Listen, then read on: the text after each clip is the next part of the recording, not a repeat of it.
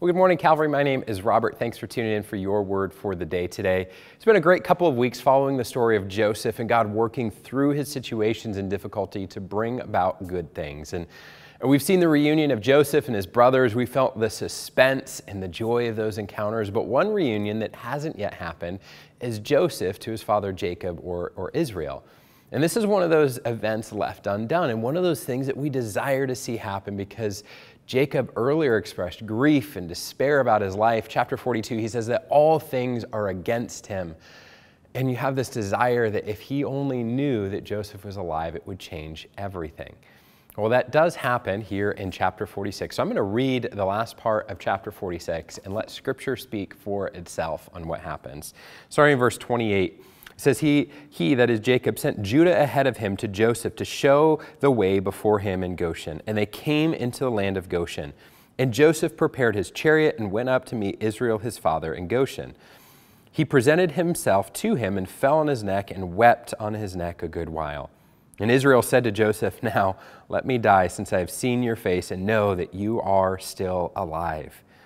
Joseph said to his brothers and to his father's household, "I will go up and tell Pharaoh and will say to him, my brothers and my father's household who are in the land of Canaan have come to me.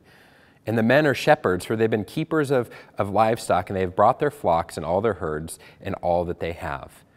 When Pharaoh calls out and says, "What is your occupation?" you shall say, "Your servants have been keepers of livestock from our youth, and even now both we and our fathers, in order that you may dwell in the land of Goshen, for every shepherd is an abomination to the Egyptians." And it's so amazing and so powerful to see the reunion here, to see the joy that comes to Israel in his old age there.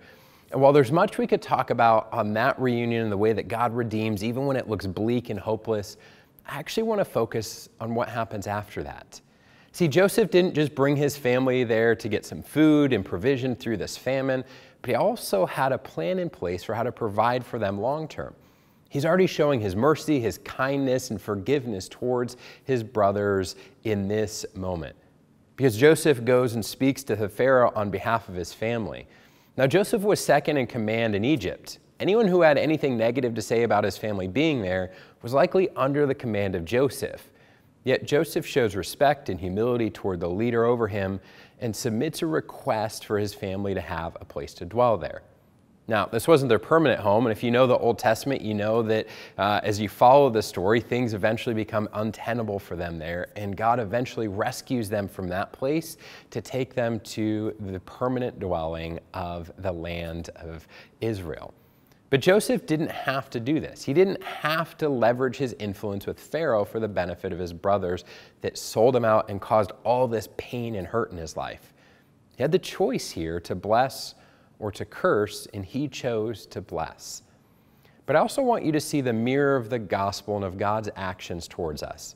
Because think about this. Just as Joseph's family needed help to get out of their dark and difficult situation, we as well need that. We need rescuing from our life of sin and brokenness, and Jesus provides that for us. He helps us escape that place and get to somewhere new. And just as Joseph provided a temporary home where they awaited their permanent home, Jesus has done that for us, his people. Jesus tells us in the book of John that he's gone to prepare a permanent home for us in heaven.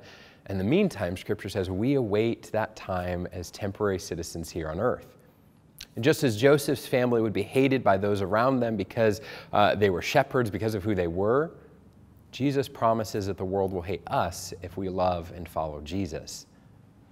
Now, I bring this up not to elevate Joseph to some level that he isn't, but to show that this is actually God working through him.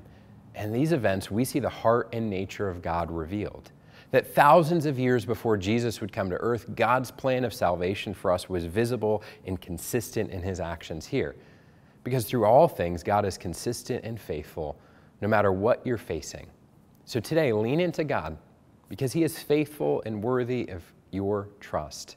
He is always going to be for you. He is always going to pursue life and blessing for you, even in this temporary dwelling place we have here. So today, find hope. God is trustworthy. God is consistent. God is faithful. Have a great day, Calvary. We'll see you next time.